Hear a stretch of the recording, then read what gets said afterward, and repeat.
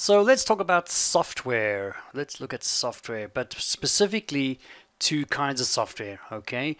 We're going to divide software up into two areas, system software and application software. And these all are software. Let's have a look. Oh, look, they went together. That's great.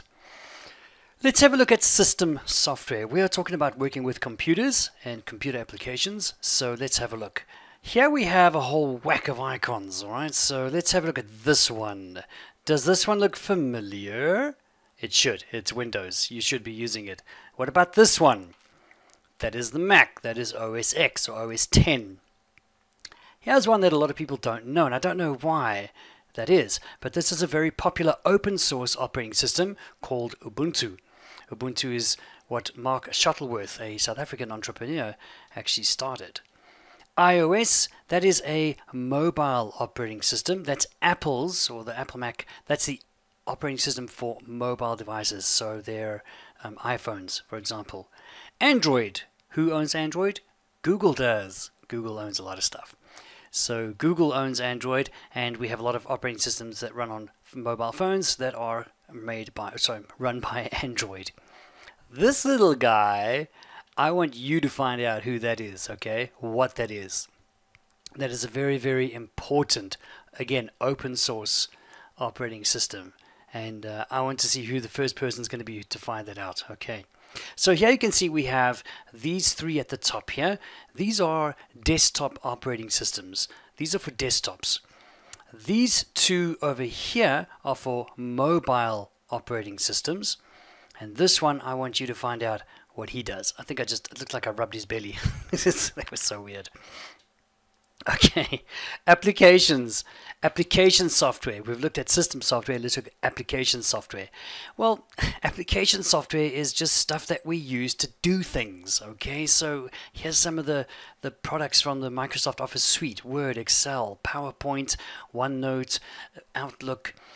Does this one look familiar? That is VLC.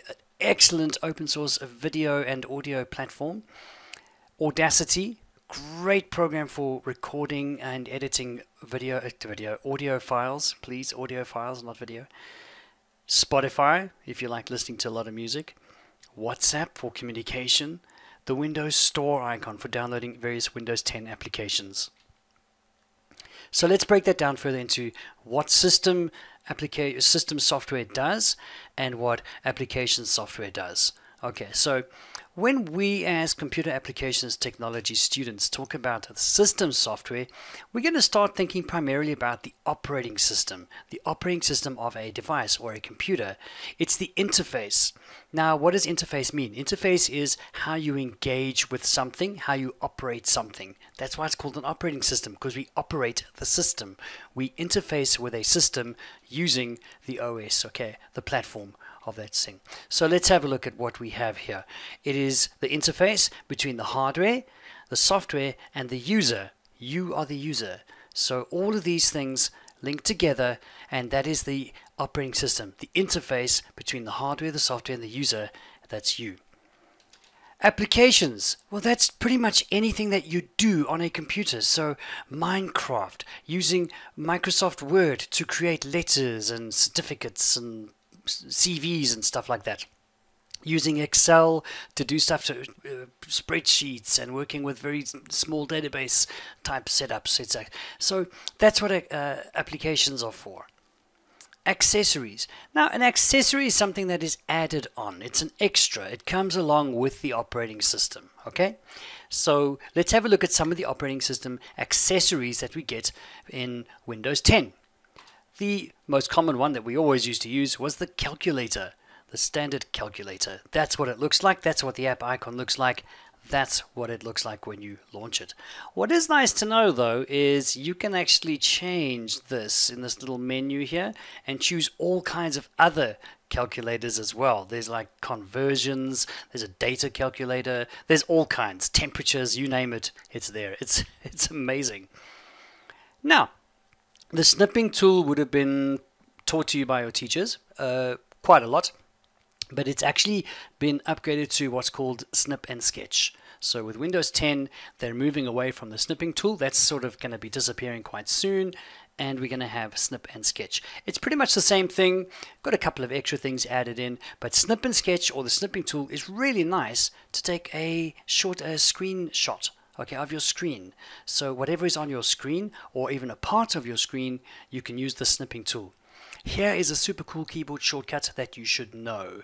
The window key, shift, and the letter S. The window key, shift, and the letter S, you hold those three down, and you suddenly are able to take a snip of your screen with your mouse. Super easy, super quick. It's pretty cool. Watch, I'll even do it. Window key, shift, S. Boom. Check what happens, and I can then go ahead and select something, let go, done. Where did that go? That went onto the Windows clipboard, and I can now paste that into any application that I want. It's pretty cool. Paint, very common accessory. It has been around since the beginning of Windows, and it looks almost the same as when it first started years ago. Okay, Paint is a very common accessory. That's just for drawing stuff for fun. But if you want to get something super cool, have a look at Paint 3D. Also on Windows 10. Paint 3D is absolutely awesome. Paint 3D lets you create things like you would in Paint. You can draw things, but you can also convert them into 3D objects, or you can insert 3D objects from an online library. It is very, very cool. Okay, so in a nutshell, that is what system software and application software is all about. And in the next lesson, I'm going to discuss system software properly and application software properly, so you can just have a better idea of what it is, what it means, and what kind of applications we have.